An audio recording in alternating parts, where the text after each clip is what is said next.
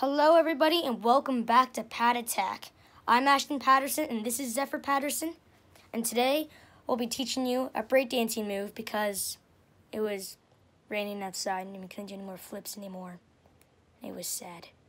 But, this is our first breakdancing tutorial. We've been breakdancing for a while, so we're going to teach you a move called the coffee grinder. The coffee grinder, I would say, requires no further experience with breakdancing. It's kind of like a first move you can just learn. It also doesn't require much muscle. It does require lots of practice, so that's going to be a while. Maybe like a month. Yeah, about a month it takes to learn. But otherwise, it's pretty easy. So we'll teach you now.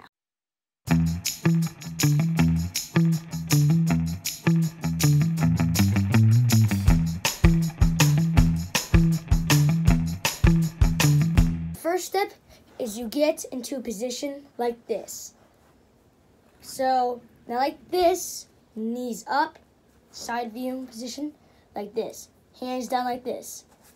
It's really important because if you don't do that, the whole trick will basically not even function. The next step is, if you're right-handed, you stick your right leg out. If you're left-handed, you stick your left leg out. Simple. So what you want to do is you want to stick your right leg out, and then you want to curl it, or as breakdancers say, hook it over your left/right, just depends if you're right-handed or left-handed leg. Like we said before, leg out and hook. Practice that before you go to this step.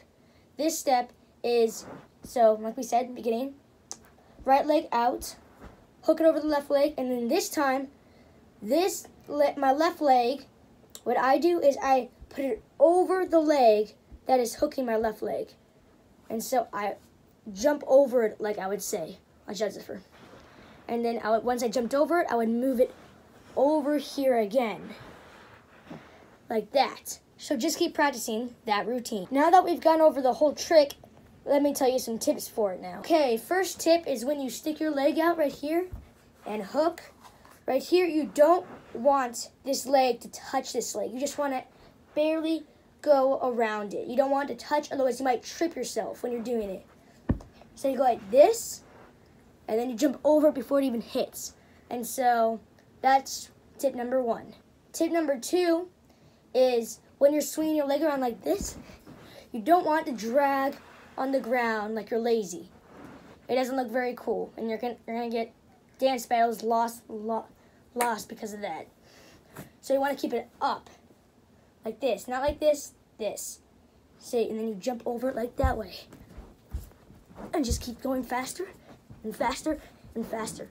That gets you more speed. When you're on the ground, it doesn't give you much speed at all. Last tip is, when you put your leg out, don't bend it like this. Keep it straight. That's just one reason why. So when you flip it around, you don't want it to look like you're bending your leg in little circles. You want to make it look like big circles, like this. Thanks for watching, guys. Like and subscribe.